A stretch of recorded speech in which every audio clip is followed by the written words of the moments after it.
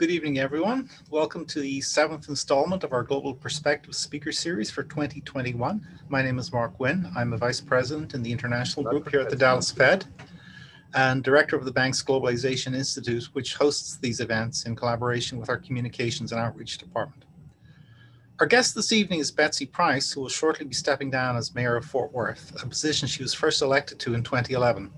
As the 44th mayor of the city of Fort Worth, Price has served 5 terms as mayor and is on track to be the longest serving mayor in the city's history. As the 13th largest city in the United States, Fort Worth remains one of the fastest growing large cities in the country. Since taking office, Price has initiated a broad agenda founded in the values of fiscal responsibility, accessibility, transparency, and accountability. Her emphasis has been on economic development, strengthening education, promoting public safety, and improving mobility. Her vision is a healthy, engaged, and fiscally responsible city. I note from Betsy's bio that she is an avid cyclist and that under her leadership, Fort Worth has become a foremost cycling community, adding miles of new bike lanes and trails. And as a Dallas resident and someone who has taken advantage of those bike trails over the years, I greatly appreciate that initiative. Promoting pedestrian-friendly urban villages has also remained a staple of Price's vision for rebuilding the city's urban core. Moreover, she continues to push her long-term goal of linking neighborhoods and job centers with a comprehensive and convenient commuter rail system. Price graduated from Arlington Heights High School and earned a bachelor's degree from the University of Texas at Arlington. Since then, she has been an active leader in the Fort Worth community, serving on numerous boards, commissions, and professional associations. After running her own successful business for 17 years, Price turned to public service and was elected in 2000 to serve as Tarrant County's tax assessor, where she quickly made her department one of the most efficient in Texas, saving taxpayers millions of dollars. And the rest, of course, is history. This evening, Betsy will participate in a moderated conversation with Rob Kaplan, who is the current president and CEO of the Dallas Fed. Before joining the Fed, Rob was the Martin Marshall Professor of Management Practice and Senior Associate Dean at Harvard Business School, which he joined in 2005 after a long business career at Goldman Sachs. About 30 minutes into our event this evening, we'll be taking audience questions. If you'd like to ask the speakers a live question, please click on the raise hand icon on the control bar to enter the queue. If you would prefer to submit a written question, use the Q&A button on the same control bar to submit your question to the queue. We'll try to get to as many questions as possible and also try to address questions in the order in which they are received. And we apologize in advance if we do not get to your question. And with that, I will turn the floor over to Rob. Thank you, Mark. I'd also like to thank Jenna Dillenbach, who's behind the scenes making these global perspectives possible. But most importantly, thank you, Mayor Price. It's great to have you here. We've done things together over the last several years. I think you've done a great job as mayor, and it's a real honor to have you here just a month or two before your tenure ends, because you've done such a great job. Thank you. But I want to talk a little bit. We're going to talk a little bit about your life leading up to government service, then up to mayor. And first, tell us a little bit. You were in the family business in the car business, and then you ran a title service business. Tell us a little bit about your business career before you went into government service. Yeah, I mean, I've been serving long enough now. Sometimes you think, was there life before this? But indeed there was. I mean, I was fortunate enough. My father was a car dealer here in Fort Worth, came here after the war, and the business was here until last year for 75 years in Fort Worth. And I worked from the time I can remember, from the time I could drive, I worked for him doing various odd things. Then my brother took it over and worked for them. But then I opened a niche business, a title service, working for about 50 of the car dealers in town. And that's how I came to be tax assessor. I mean, I got pressed to run to try to make that office more important. But in the interim, I've always been about service. And I had the pleasure of serving as, PTA president at 3 different schools and site-based management team and junior league. And, there are times I look back and think, how in the world did I do all that with 3 children? But my husband and I both are small business owners, so we had the ability to flex and do what we wanted to. And it was a fun time watching Fort Worth grow. And I was born in Fort Worth, so I'm native, and watching Fort Worth grow and expand and being a part of that growth.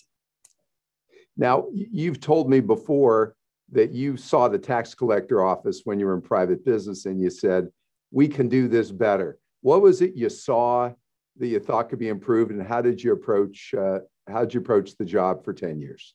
Well, one thing I saw was it was a terribly inefficient office with a big budget, 200 and something people. And the wait time, the average wait time for just the public, let alone the dealers' representatives who had a little bit separate section, the average wait time was nearly 45 minutes for a transaction in the tax office. And I just knew we could do better. And my customers said, I kept saying, somebody's got to solve this, guys. And finally, they sat me down and said that somebody needs to be you. You can do this. And I've got a bit of a reputation for being a fixer. You can fix this, Betsy. I've kind of had that all my life. And so I ran and had tremendous out support in the community. And the idea was to tackle it more from a customer service level. I wanted the experience for people coming in to be excellent. I wanted it to be efficient. I wanted to reduce the budget. We were able to cut the budget the first 3 years I was in office by more than $1 million. And by the time I'd served 11 years, we'd reduced the staff to 170 people. And the average wait time was 8 minutes. And what's the nature of a typical transaction with the tax collector's office? It all depends on where you are. If you're paying property taxes, generally in the December to January timeframe, people, not as much now. We added the online presence. There was no online presence, no ACH of any kind, no credit cards. We added all that. People coming in there. And then if you're motor vehicle, people were coming in to renew their license sticker or to transfer their car title when they bought it. And of course, the dealers were transferring titles, getting license plates, paying their vehicle inventory taxes, which is based on what they have on their lot on January 1st. So it's a wide range. Plus, my children used to laugh because the tax assessor in Texas issues the liquor licenses. You renew everybody's liquor licenses. And when one of my kids turned 21, he said, "Mom, your name's on the wall in every gin joint in town." Because you have to sign that liquor license. And when in your tenure at the tax collector's office did you say, I think I'd like to run for mayor? I never did say I think I'd like to run for mayor. I got recruited to run for mayor. We had tremendous success in the tax office and got recognized not just in the state, but all over the nation. And I served as the president for the State Association of Tax Assessor Collectors and as a vice president on the National Association. And people in Fort Worth started coming to me and saying, when Mayor Moncrief retires, you're going to run for mayor. And I said, I don't think so. That's a different beast altogether. The tax assessors is more administrative. Plus, it has a nice salary. And as you know, the mayor's is more demanding and virtually no salary. But it's never been about the money for me or for my family. We've been blessed to be able to do what we wanted to within reason. I mean, there are times my husband says, I wish you at least could pay your own dry cleaning bill. Because the mayor just makes $29,000, but I kept getting recruited. And finally I said no for 6 months. My family said, no, that's a 7-day a week, 365 job, Mom, and much more pressure. And finally I went to my minister and I went to some of my associates and they said, you got to do this. There's no reason you're not stepping up to do it. And I went back home and my kids said, yeah, we think you're right. And my husband reluctantly said, yeah, I think they're right. You need to solve the pension at the city and solve the city's financial issues. So that was the call. So you got elected.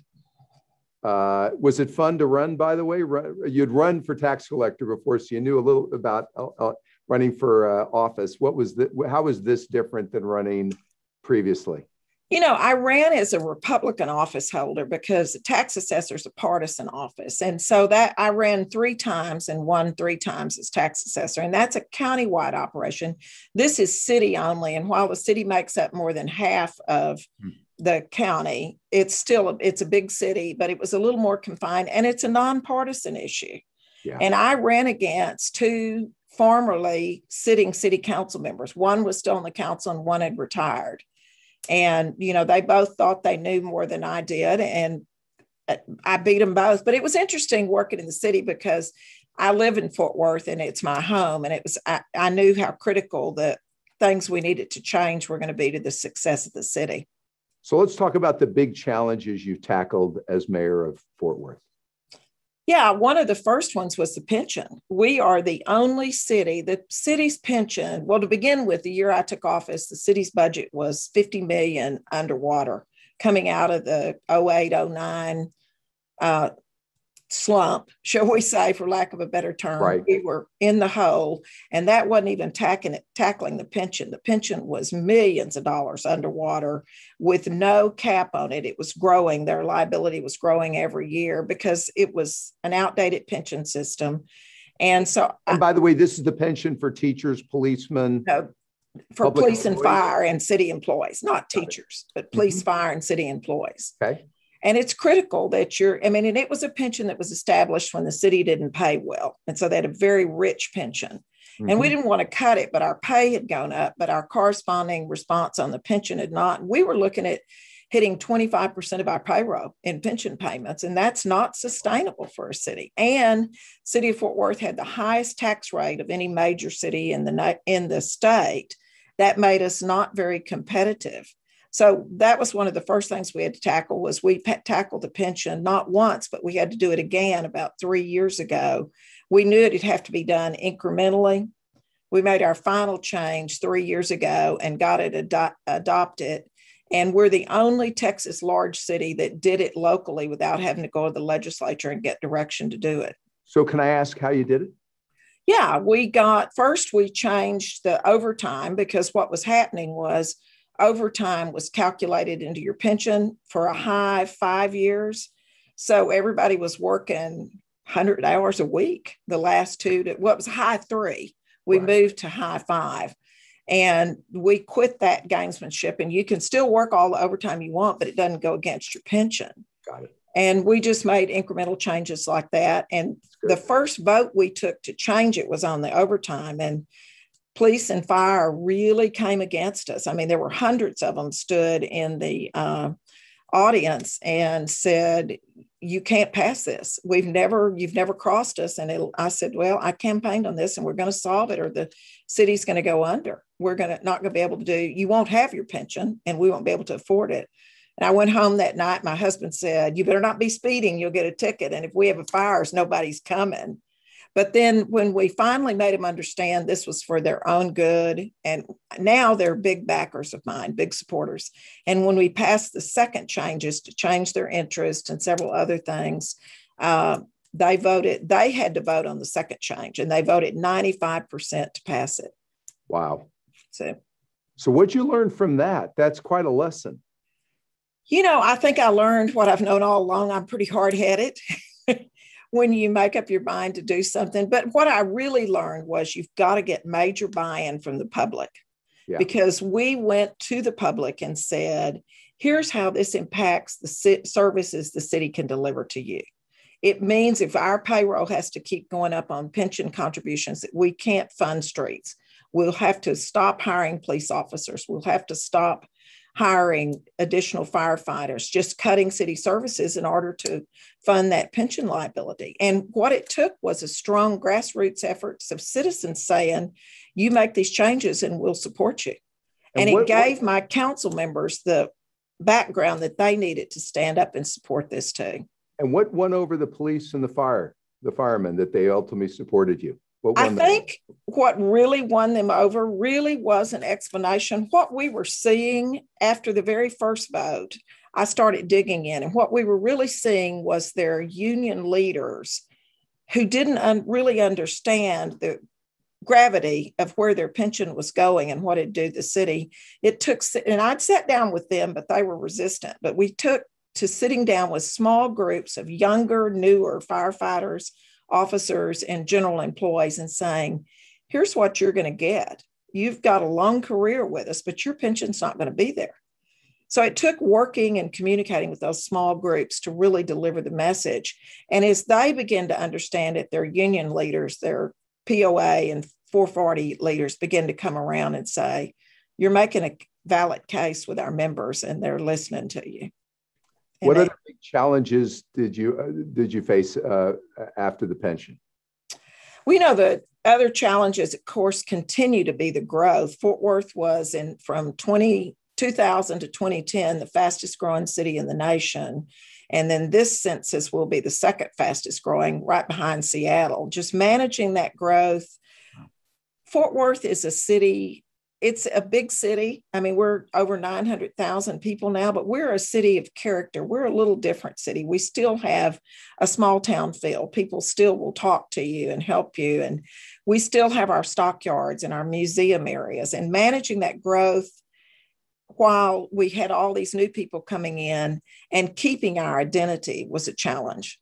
And we've pretty much settled that by, but we're a big city. We're 352 square miles. So we've grown on the outskirts with a lot of new people who didn't know the city. So I know from talking to you over the years that the coordination with the city of Dallas and establishing Dallas-Fort Worth as a global trade destination have been very important to you. How have you gone about approaching those issues? Well, I've always believed that we're stronger as a region, and we are the fourth largest metropolitan region in the nation and went directly behind Chicago. And when the census comes out, we may very well eclipse Chicago as a metropolitan region this time. So I've always thought people don't see borders. They, go to Dallas for dinner and they live in Fort Worth, or they work in Dallas and live in Fort Worth, or they live in Dallas and come here for museums and dining and the stockyards. So why not? They just don't see those borders. So why not work this as a bigger region? And I was fortunate that Mayor Rawlings, the former mayor of Dallas, was elected the same day I was. And Mike has a great approach on regionalism. We got to be good friends.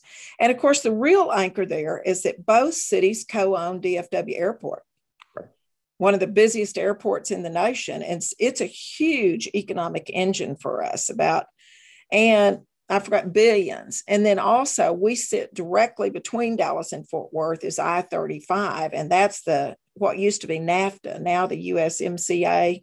Right. That's the highway between the two. And Canada generates nearly 10 billion for our economy, and Mexico right at 9 billion. So we knew we had to sell this area as a region. We knew we could travel with the airport. And anybody knows me knows I'm going to promote Fort Worth first. In fact, I always said, this is the FWD region, and it drove Mayor Rawlings crazy. And then I started saying, because Dr. Carson, the Secretary of Housing and Education, said, I know what DFW stands for. It stands for Destination Fort Worth. But the reality of it is, if Dallas was competing for something and we weren't, we were glad to help them. And vice versa, if they were competing, they were glad to help us. And it just made more sense. And so we traveled a whole lot together. It wasn't unusual for Mike and I to be in Dallas or Chicago or London or Mexico or even Australia and Abu Dhabi and Dubai, selling the city and selling the region. And I was quite happy if Plano, Frisco, and Dallas got something, and they were equally happy if Fort Worth and South Lake and Grapevine got something. Right. It was a collaborative, determined approach. And I watched it.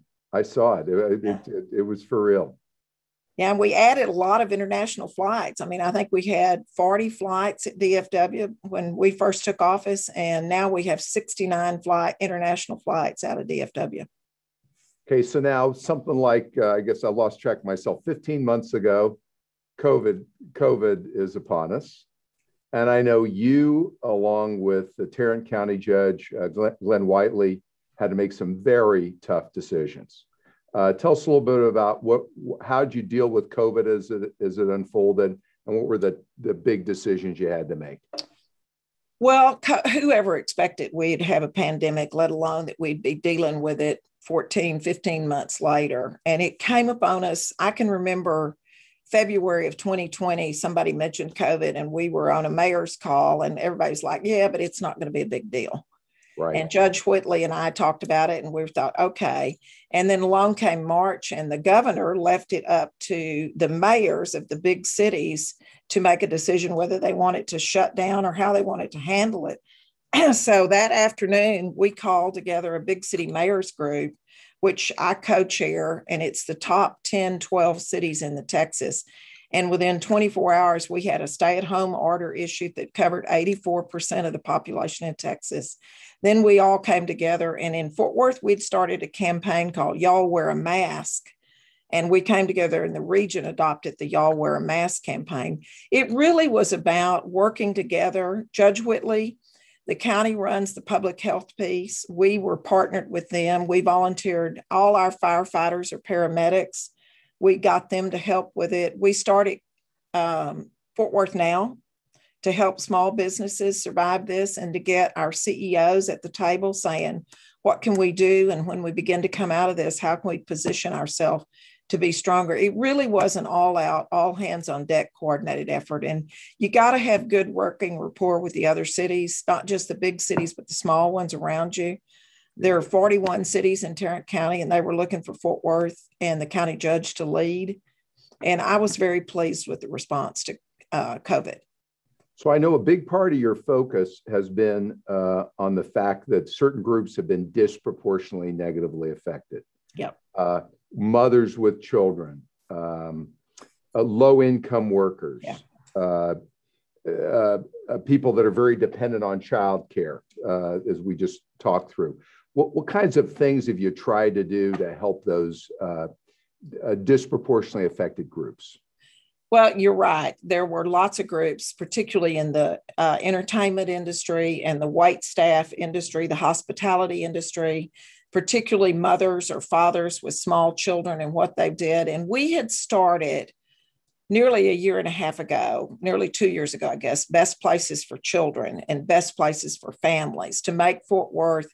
We are the second, we're of the large cities, we're the second largest with the biggest population of children in our area. So we're very young. We're average age is 33.8 in Fort Worth. And we wanted this to be a great place for families. And we knew the families at the lower end of the spectrum were struggling. So Best Places for Children stepped up and worked closely with the school districts, getting out reading material. We started Camp Worth, which took on tutoring parents. We got Facebook to donate a bunch of laptops and expertise. And in the afternoons, parents whose kids were learning virtual or grandparents, we have so many grandparents raising kids, they could come to our community centers and learn how to help their children virtually. We got the children in.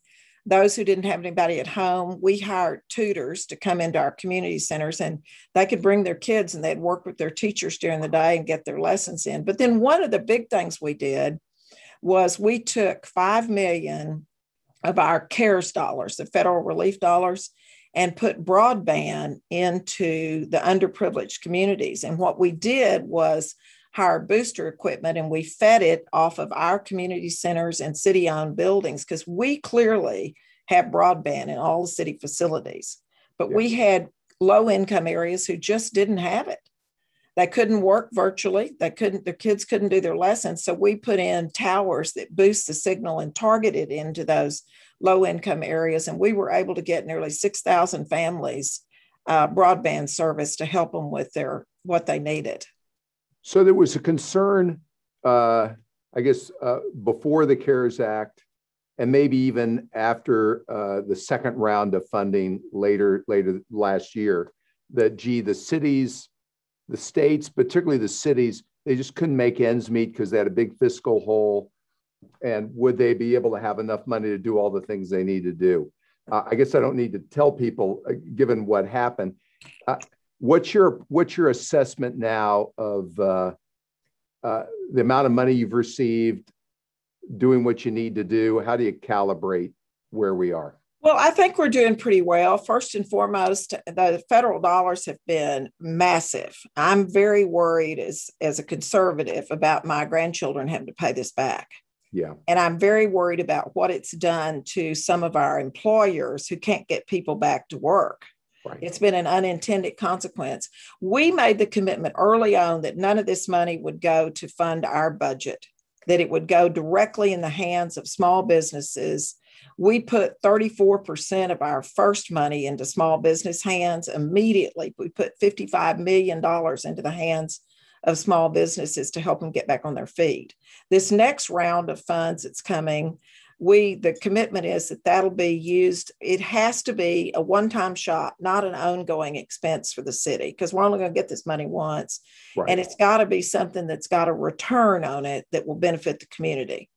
whether that's serving small businesses, whether that's broadband. Yeah. The only exception is going to be our Visitors and Convention Bureau was hard hit because there are no convention and no visitors. And to bring back a lot of our hospitality and our entertainment area, we've got to get them back on their feet. So we're going to take a small amount of this next round of funds and support them.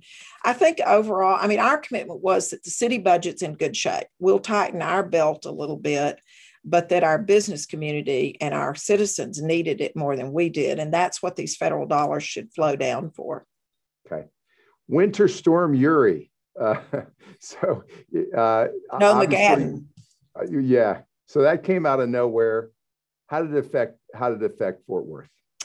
It was huge effect. I mean, it was Valentine's night when it hit, and it was very much a domino effect. I mean, we have 5 water treatment plants, and the assumption has always been that we could keep those running, or even if one went offline, we have 4 more to back it up. We lost 3 of those water plants that night when the power went out, and froze them up. And then a 4th one was greatly reduced in volume.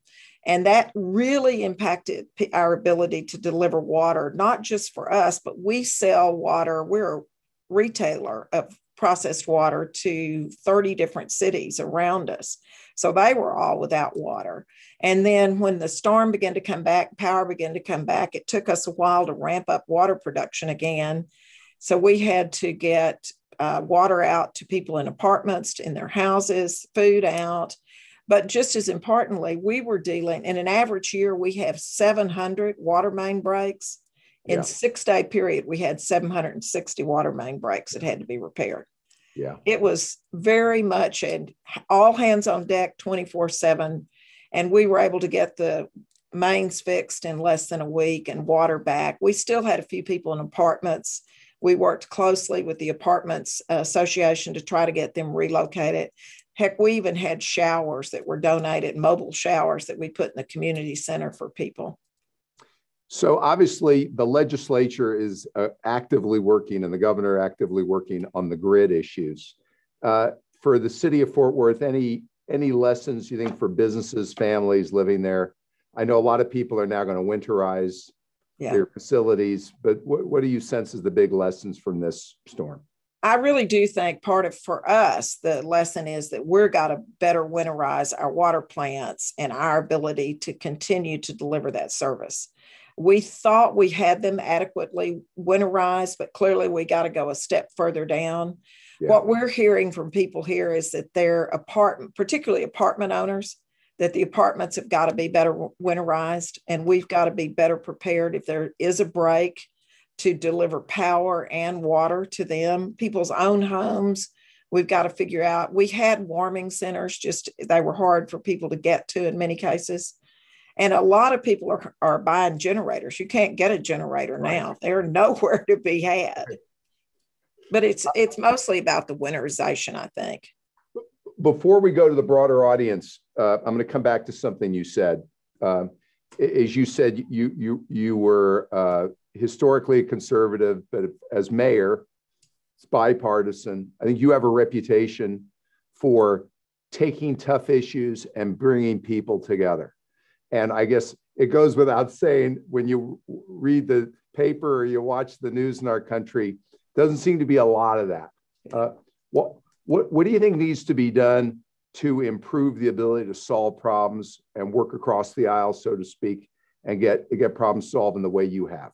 I really think, we always say police officers, firefighters, and potholes aren't partisan. You got to deliver that service.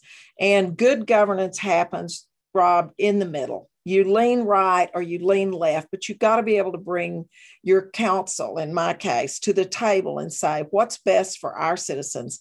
It's not parochial. It's not what's best for my district as a council person. It's what's best for the city of Fort Worth.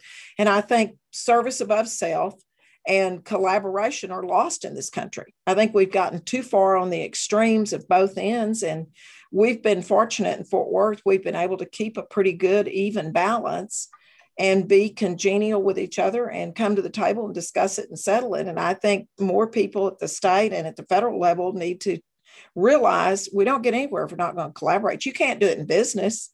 No. You sure can't do it in government. No. So, a lot's been made of, is it money in politics? Is it gerrymandering? Is it, the risk that you're going to get primaried on your left or on your right? Why do you think we're having such a hard time? You want my honest opinion? Yeah, I do. I think far too many people have truly become politicians, and it's become their career, not their passion and not their service. Yeah. Long time ago, people went into this office not for their next election, but to make things better, to really serve their community. And from my point of view, that's lost on lots of people right now. And the areas where it isn't lost are the ones that seem to be faring the best. And then, of course, the flip side of that is we can't be all things to all people. And government's got to be there to assist and facilitate you, not to run your life and not to do it for you, but rather to be there as a resource if you need them. All right. Makes sense. All right. We're going to start taking questions from the audience. And let me turn to the Master of Ceremonies, Mark Wynn, and let's take some questions. Okay, so thank you. Just a reminder to the audience, if you'd like to ask a live question, just click on the raise hand icon on the control bar at the bottom of your screen, and we'll try to get to you. And while we're waiting for questions, I'll take a few from the Q&A chat. The first one is from Jessica Gordon on diversity, equity, and inclusion has become an increasingly important and popular theme at the city, state, and federal levels of government. Can you talk about what kinds of DEI initiatives and activities the city of Fort Worth has developed and implemented? Yeah, it has become a topic. Somebody said the topic du jour, but really this is work that's been going on for a long time. We undertook 6 years ago in the city of Fort Worth a diversity study for our staff and have had a concentrated focus on hiring more people, and not just at the entry level, but more department heads and more managers that are diverse. Our neighborhood association, we've taken $3 to $5 million every year for 6 years now and picked out a neighborhood to reinvest in that brings that fabric, that diversity, and include them more, neighborhoods particularly that were in need and felt like they were being left out, to try to move them. But one of the things particularly that we've worked hard on, we hired a diversity and inclusion officer 14 months ago now to work with the community, to hear their concerns unvarnished by politics or anything, and to bring them back to us for us to implement better policies. And we hired a police monitor whose job it is to help us recruit more diverse police and firefighters. And I'm proud to say for the first time this time in our firefighters class, it was very diverse. Firefighters are traditionally male, and they've tended to be all Caucasian. This class had a third women and better than a third minorities in it. So we're making some progress. And it's an ongoing battle that people have to do. We did a race and cultural task force report that brought 22 recommendations forward to us. Council's adopted them all but 2, and we're working on those 2. It's got to be a focus of what you do. And that diversity is truly what makes the fabric of your city so much better. Thank you. Next question from the queue is from Marcia Akins. Always a great treat to hear Betsy speak. I want to hear about the Blue Zones relationship that the city of Fort Worth leaned into. It's becoming quite popular around the country to encourage healthy living.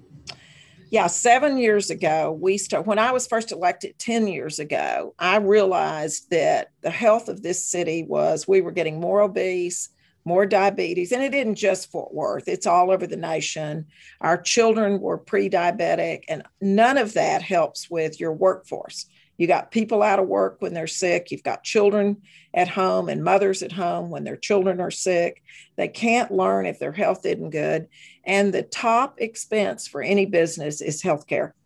Behind payroll, it's always healthcare. So we started looking at what we could do, not for the city to drive it, but what could we do for the grassroots end to help people understand and begin to take ownership of their health.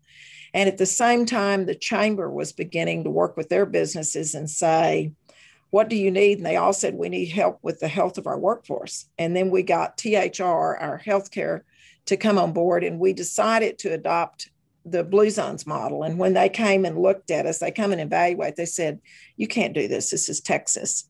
Texas is beef eaters and doesn't take well to driving healthcare concerns. And I said, we're already started because we'd started an effort called Fit Worth. It was for children working with the school districts. And finally, they surveyed the community for 3 months and said, I do think you've got the buy-in to do it. So it wasn't about government driving it, but we came together and started quadrant by quadrant in the city working on it. Gallup Wellbeing surveys the top 190 cities in the nation, everything from financial well-being to what do you think of your city, to your health, your mental health. We were number 185 out of 190 on the least healthy cities. This year, we're number 31. Wow. We've gotten that much acceptance, and the business is all bought in. For the first time, Blue Zones agreed to let us bring our faith-based community in. The churches led the effort, and the school district got 2/3 of their schools certified to do it. I'll tell you what's really heartening. I was in the grocery store the other day, and there was a little boy and his mother there shopping. And in the grocery stores, they now have items that are marked Blue Zones, which are healthier than others, and then snacks and things at the other end. This mother was picking up some chips, and her son said, no, Mommy, get those over there because they're Blue Zone certified. That made me feel really good. So we're making progress. Great. It's a journey. It's not a one stop. It's a journey, and the payoff will be long after I'm gone from here, but it's making progress for the city. Thank you. Next, we have a live question from James Noteware. James, if you unmute yourself, you should be able to ask your question. Yes, Mayor. You mentioned, thank you very much for the opportunity. I very much respect what you've done over the years. Thank you. And I'm in Meyer from your southern suburb called Houston. You mentioned the importance of children and young families in Fort Worth. Tell us about your city's relationship with the local ISD and the quality of education in Fort Worth. Yeah, James, very good question. And thanks for listening from Houston. You can tell Sylvester Turner hello for me, your mayor. Quality of education, I think, in every major city in this nation is not where it needs to be. We started 5 years ago a program called Read Fort Worth, and the idea was to wake up parents and business community to the struggles in our school district and what was going on. And the goal is 100% of our kids reading at grade level by third grade, because third grade's the benchmark for kids. They will succeed if they can read at third grade.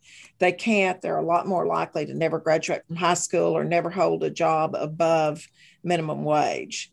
And when we started looking at the data, and we were taking TSA's, the Texas State, TSE's education's data, and fine-tuning it into Fort Worth and our schools, we came to the realization that less than 33% of our kids were leaving third grade reading at third grade level.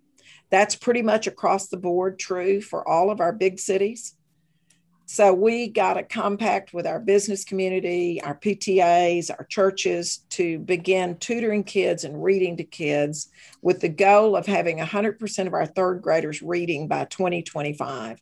And 2025 we picked because that year's kids, that was the year that kids entering school would have been third grade. Now we got a little off track with COVID, but we have made a difference. And one of the things I'm most proud of is that people suddenly sat up and said, wow, we did in business community, particularly, we did not know that's where we were, and that's our future workforce, and we've got to intervene. Now we've got an effort. Read Fort Worth is rolled in under a group called T3, which is Tarrant 2 and Through.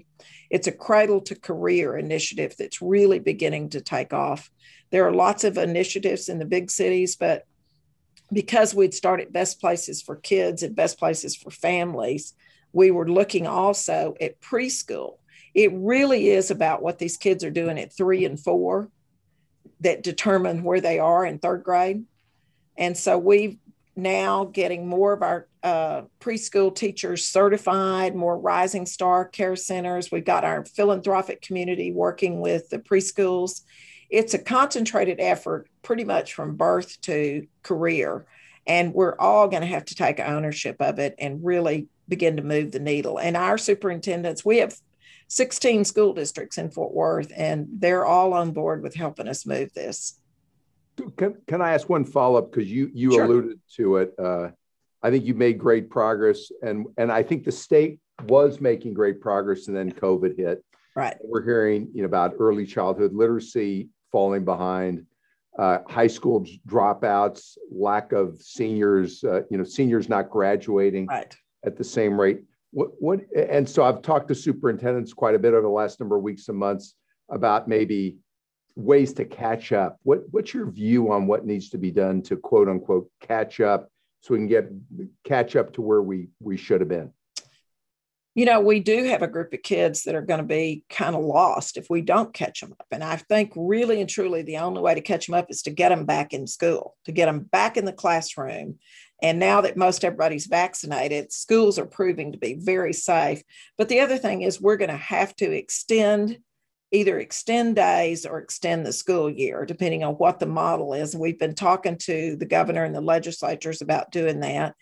And we also are going to have to very carefully target the kids who are way behind and make certain that they're the ones that are receiving those extra hours and that extra tutoring. And there's a lot of money coming into the state from the feds that's got to filter down and be on the ground, but very targeted for these kids. And I do think it's not popular, but I do think it's going to take a longer school year and probably a little bit longer days to ever catch up on it.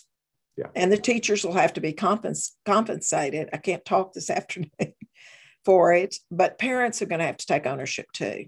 And the city's hand in that is we've got several thousand children in our after-school program. And we've had for 5 years now a tutoring component of that. And 2 years ago, we started hiring senior education students from our universities to help with that. We're going to up the number of tutors we had to try to help these kids. Because we can do that because we have them in our hands after schools and in the summer. Good. Makes sense. Thank you. Next, we have a question in the queue from Ken Weitzel, who's an adjunct professor at TCU, who's had the privilege of advising some Neely grad students who were working with the Fort Worth Chamber last summer. How is the city of Fort Worth leveraging the asset of TCU in general and the Neely Business School in particular? I've had the pleasure of speaking to the Neely Business School several times and had a lot of their students as interns in my office and in the city. The city leverages a good many of them some for paid interns, some for volunteer. But we try to work closely with TCU, University of Texas at Arlington, Texas Wesleyan, to help us advise us on how to catch up on this business, particularly to identify what's the coming trend in businesses and what's our workforce really interested in. The people are working more and more remote now, and we want those young TCU students to stay. And we've tried to work closely to, as one of them said to me the other day, in 8 years, the city's become a whole lot cooler and a lot more of us are going to stay. So I think it's essential that we continue working with TCU. Another question on one of your great assets from Bob Jamison. Why did you see that investment in the Stockyards National Historic District was so important to support? Well, one of the identities that people know about Fort Worth is that we're Cowtown and that we have a strong Western heritage. And the Stockyards was one of our true jewels. You mostly know that we are the only city in the nation where you can see a Longhorn cattle drive on a main street and an hour later see an original Michelangelo at our museums. To really build on that, to sell that to the general public, not just in Texas, but nationwide and international, we knew the Stockyards were going to be demolition by neglect if we didn't redevelop them. So we found a private partner to come in with some of our existing ones, or they found it and came to us for an incentive package. And there was some pushback that it was going to become a Disney World, but we were really, really adamant, built it into our farm-based code that it had to stay authentic and it had to fit the Stockyards. And it's just booming now. I was there the other night. It was just, despite the end of the pandemic coming in here, it was shoulder to shoulder people, more new restaurants, a fabulous new 5-star hotel They're probably $300 million investment in the stockyards, and it's a huge draw for us. And it'll continue to be a big draw because it sets us apart from other big cities. Thank you. Just a reminder to the audience, if you want to ask a live question, just click on the raise hand icon on the control bar. I'll take another question then from the queue. Small business has received a great deal of support in Fort Worth, but how does the city support technology and startup companies? Is the city focused on tech growth, and what is the future of technology in Fort Worth? Yeah, the future of technology is really good. If you look at Texas, people generally say, where's the Silicon Valley of Texas?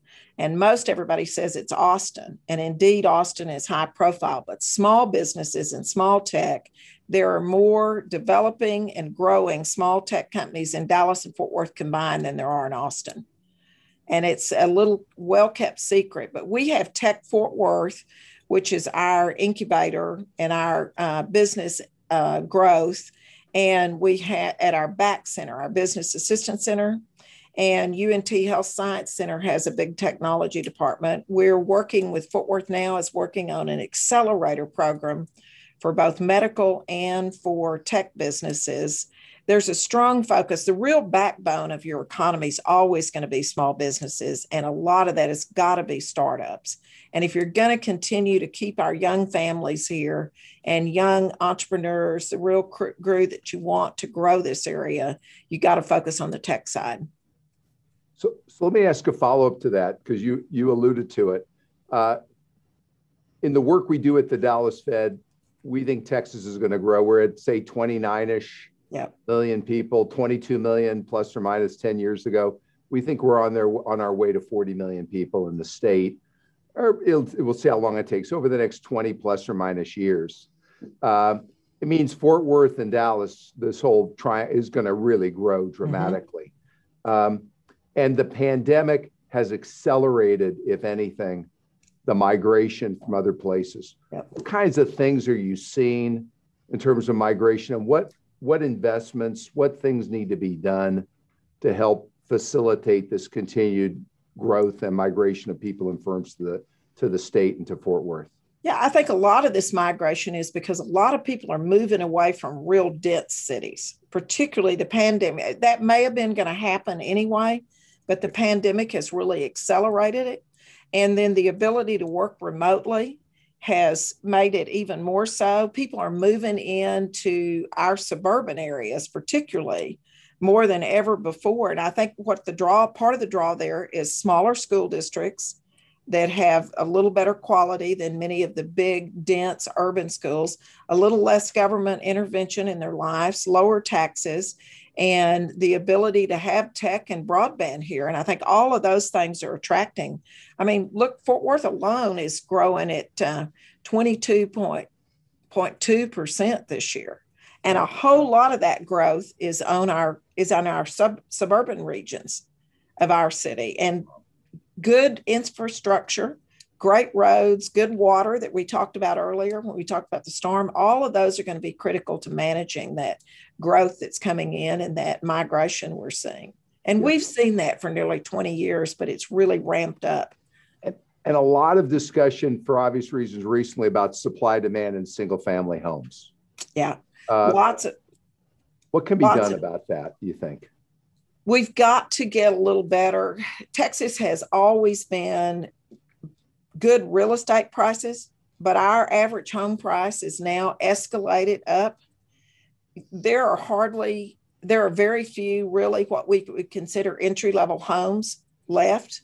We've got to put a strong focus on doing that. I saw a building recently, a demonstration of some new homes that are coming in that are small, efficient, good-looking homes, high tech, but they're built kind of in commercial business, you might say they're tilt wall, but these are not, but these can be built in a very short time, a month, smaller pad sites in a neighborhood, and they're real good looking. I think but their average price is going to be very affordable for people.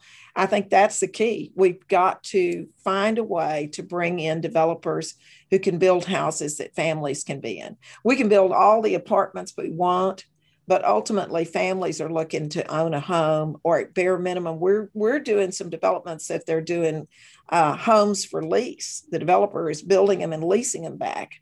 They want a home, they want a small yard, they want a neighborhood. And we've got to find out how to get those prices back down. Okay. Yep. Makes sense. We have another live question, this time from Andrea Bellucci. Andrea, go ahead and ask your question. Good evening, Mayor Price. Hi. I first would like to say thank you for all your service these past 10 years. I've lived in Fort Worth for over 20 years and absolutely love it. The city has changed for the best, and I truly appreciate your leadership. Thank you. So the next mayor will have some pretty big shoes to fill. I'm curious, what are your plans after retirement? Do you plan to completely exit out of government service? No, I don't think so. I don't have any specific plans. My plans first to spend the next 6 months kind of riding my bicycle, traveling a little with my husband, and playing with my 6 grandkids.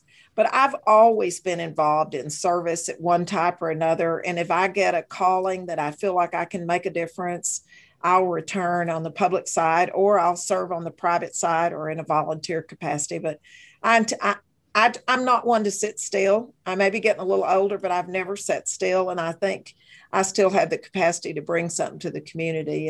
And we'll just see what unveils here for us. Thank you. Thank you. Thanks, Andrea. And we have another live question, this time from Brian Barton. Brian, go ahead and ask your question.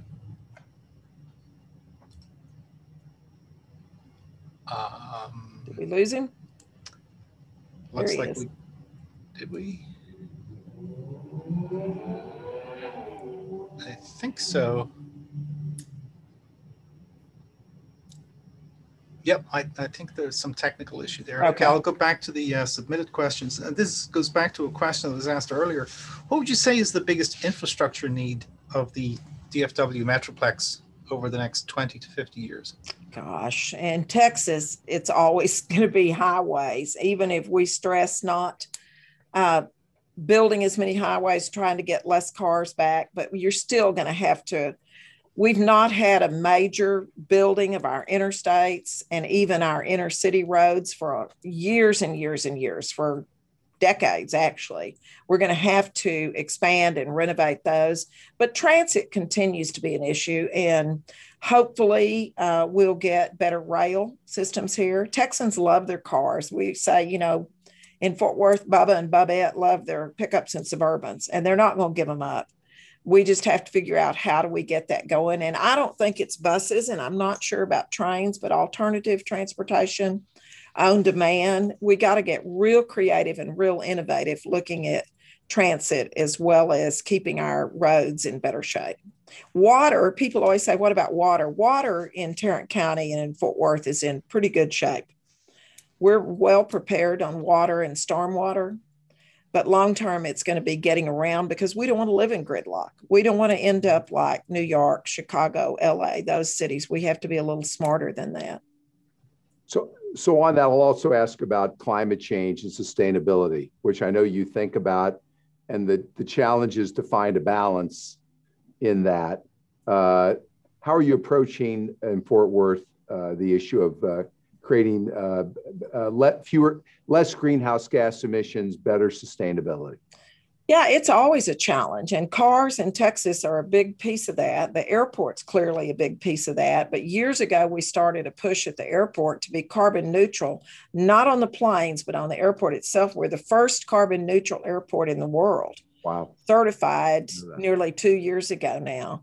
City of Fort Worth joined the Better Building Challenge nearly 10 years ago now, for 20% of our buildings to be 20% reduction by 2020. We hit that mark well before 2020.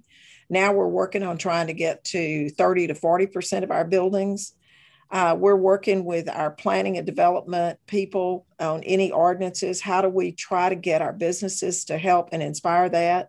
Working with our home builders. I think it's got to be multi-pronged, and it isn't going to come just with electric cars. They make up about 2% or less of what we drive, or electric trucks, but it'll be all of that for working together. And we some of our contracts, like our contract with Waste Management, 5 years ago, we said we want you to move all your vehicles as this part of this contract to liquid gas. And they've moved to LPG. And that's a big help with those big trucks going in. And we bought some at the city to use that aren't gas powered. Somebody said, move your whole police fleet. Well, you can't. You don't have the power for chases and for things with the electric vehicles for them. So you got to be sensible about it, but it's the little touches that are ultimately going to move us that direction. Another question that came in through the Q&A. Do you have any concerns about any of the corporate or voter legislation currently under consideration in the legislature, making Texas a less attractive destination for corporate relocations? Well, I think first and foremost, everybody wants elections to be secure. And are there examples of voter fraud? Sure, there are. I personally don't think they're as widespread as some of what they want to talk about. And I think it's got to, I mean, you got to have security in your elections, but you got to be smart about it. You can't disenfranchise voters and you can't make it harder. That said, I got no problem with people having to have an ID. Everybody's got an ID. You got to have an ID for anything you do these days. But I also we went to an open voting. You don't have to go to your precinct to vote anymore. Last election, now you can vote anywhere on the county for 2 weeks early voting, and day of voting, you can stop in at any polling site and vote. I think it's got to be balanced out and reasonable because it can impact business. And many of our big businesses have weighed in on this. But I don't think Texas is on the verge of stopping business development over this. I think you got a few more sensible people than that in Austin. I hope. You ask one, Mark, and then I'll ask a final question. Okay. Last question from me. Well, it's from Charles Moore. What surprised you most about being mayor that you had not anticipated during your time in office? Oh gosh, there's been so many surprises. The people of Fort Worth are incredibly special. I'll tell you one thing that always takes me back. I bet I have taken 2 million photographs with people. And I'm always like, what are you going to do with that? I'm not a celebrity, but people think you are. I mean, today we were at an event for an Iwo Jima survivor, a birthday party for him who's 96. And my staff said, I bet we took 100 pictures at that event. People just want a picture with the mayor. And I'm happy to oblige them, but it just takes me back for people to think you're a celebrity because I'm not. I'm just me. I'm the same person I was 10 years ago. A little older, a little more wrinkled. So I'm going to ask you a second to final question. So this is a 7-day-a-week job. How busy are you on Saturdays and Sundays on most weekends? Well, I had a rule of thumb going into this, and I try to hold it. Every morning, I have an hour and a half for exercise because exercise is the only thing that keeps me sane. You don't change my calendar when it comes to my exercise. Friday nights are date night. My husband and I spend time with just us or just a couple friends. And Sundays are family time. We may take our family and go to a church that wants me to come other than our own church, or we may go to church on our own and have our kids later. But Saturdays tend to be pretty busy. Before COVID, Saturdays are the shortest days. Saturdays are probably 8 hours. Now with COVID, it goes back and forth. Sometimes they're not more than 5 or 6 on Saturday. Other days are average about 12 hours a day. And despite COVID, you've had to be out there physically face-to-face with people, right? Yeah. You have to be out. Pre-vaccine even. Yeah, people they've got to have confidence. I discovered real quick, if I went into hiding, our whole community is shook. They don't know what to think. And we started a Facebook Live initiative every afternoon at 5 o'clock or 6. We did an update on COVID starting last March. Wow. And I would run into people who said, Mayor, you're the only one that's calm, quiet, just the facts, ma'am. And we created a monster because we had 50,000 followers. And they got their update every live. Then we cut it back to 2 days a week and they had a fit. And so we went back to 4 days a week. And now we're back to 1 or 2 days a week. But you've got to be available to people. they expect their mayor to be the anchor for the community. And so we had to be out and about and do that. And we could get experts in, or we could go to the experts, or we could go talk to the superintendent or business leaders, faith leaders. You've got to be there. And I got COVID. After being quarantined 4 or 5 times, I finally got it and was home, but I did fine. All right, good. And I got my vaccines and I'm back out doing what I want to. All right, good. So final question. In this, and I ask this normally at the end of every global perspective. Whoops. He just froze. I just lost you, Rob.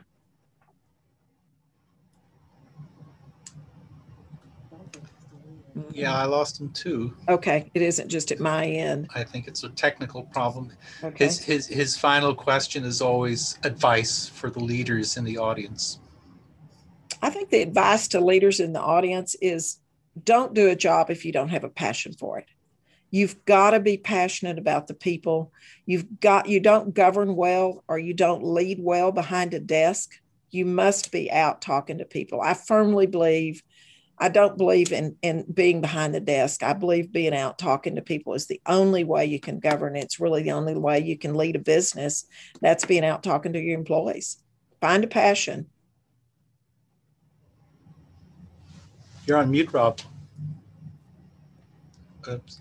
We had a little technical glitch there, but I'm surprised we haven't had more of these. I know. But Mayor, again, as you end your term, you were telling us before we started, June 15th, I guess is the end.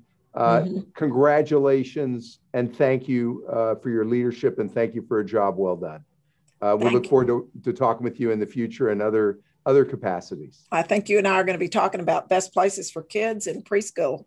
Coming up here in the next couple of weeks. Yeah. Thank you, Rob, for having me. Mark, thank you for facilitating. Thank you, everybody. Well, thank you all for joining us this evening. Apologies if you submitted a question that we did not get to. You'll soon receive a survey asking for your feedback on this event, and we'd very much like your candid responses. We hope you'll be able to join us for our final Global Perspectives event of this spring, which will feature former Xerox CEO Ursula Burns. And I'd also like to take this opportunity to let you all know about the Conference on Technology-Enabled Disruption that we will be hosting on May 21st. Details on how to register for both events can be found on dallasfed.org.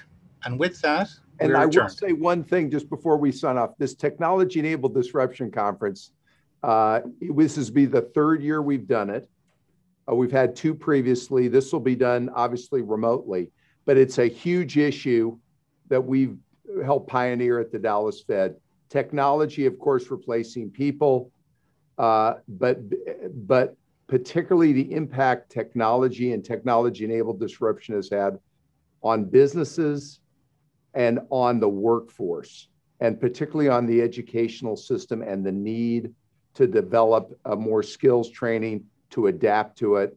And so Mark Wynn is the leader of this conference. He's too modest to say, but this really is a pioneering effort within the Federal Reserve System. And we really would encourage you, if you're interested in this topic, to plug in. It's very important, and one that we've tried to pioneer at the Dallas Fed. So sorry, I interrupted. I apologize. But back to you, Mark Wynn. That is it. If you want more details, dallasfed.org. And with that, we are adjourned. Have a good evening. Thank you, everybody.